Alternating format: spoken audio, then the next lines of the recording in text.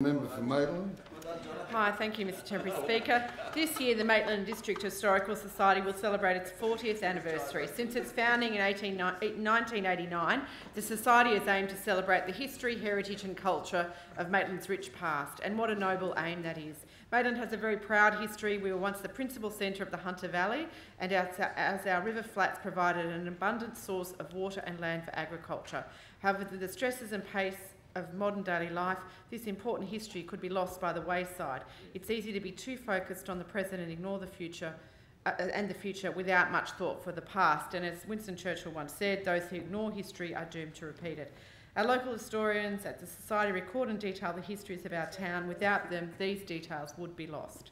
I have just joined the Society myself, and I congratulate them on the continuing work and on their 40th anniversary. Thank you. We call